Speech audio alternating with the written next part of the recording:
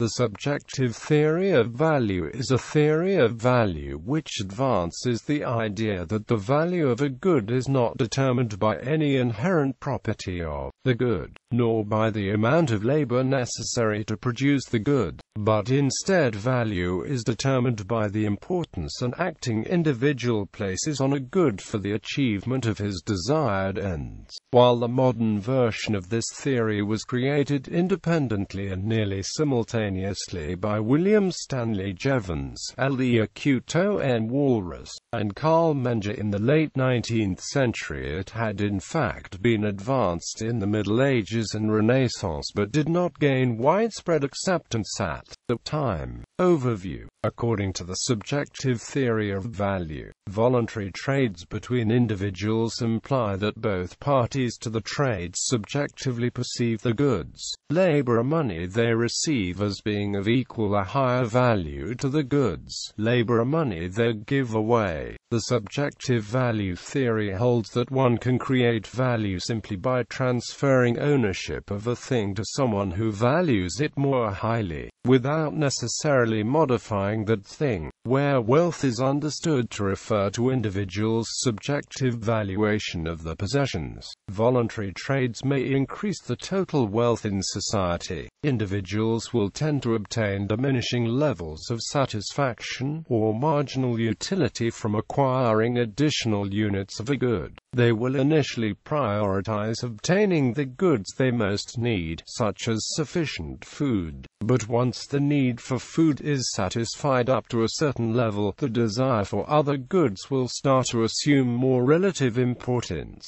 and they will seek to bring satisfaction of the need for food into satisfaction of the need for other goods. In a free market, competition between individuals seeking to trade goods they possess and services they can provide for goods they perceive as being of higher value to them results in a market equilibrium set of prices emerging. Classical economists such as David Ricardo believed that individual people obtain different levels of utility or value in use from a service, but did not effectively connect those with market prices or value in exchange, seeing them as separately derived from the quantity of labor input and other production factors. Menger argued that production was simply another case of the theory of marginal utility. Laborers' wage earning potential is set by the value of the work to others rather than subsistence costs, and they work because they value remuneration more highly than inactivity.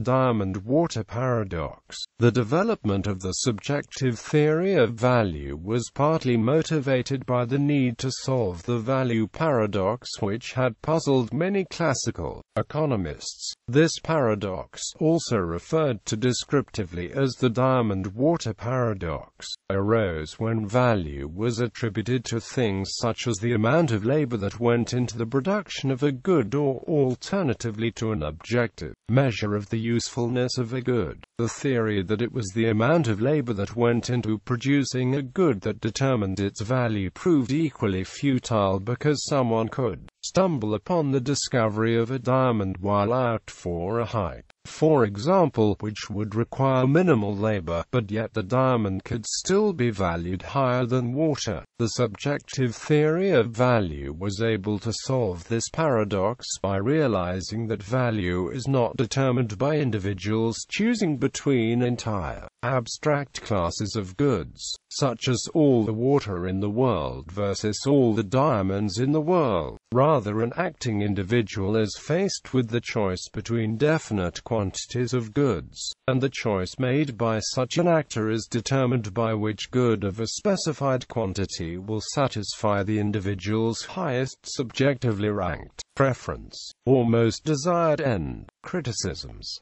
Paul Matic argued that the subjective theory of value leads to circular reasoning. He argues that prices are supposed to measure the marginal utility of the commodity. However, prices are required by the consumer in order to make the evaluations on how best to maximize the satisfaction. Hence, subjective value obviously rested on circular reasoning. Although it tried to explain prices were necessary necessary to explain marginal utility. Matic denies the relations between the human mind and the external world proposed by Carl Menger and modern subjectivists. However, in the Austrian school of economics, prices are not meant to be a quantification of marginal value. On the contrary, a buyer will only buy a good if he subjectively values the good more than the price he has to pay for it, and this subjective profit will tend to diminish with each unit of good the buyer decides to buy.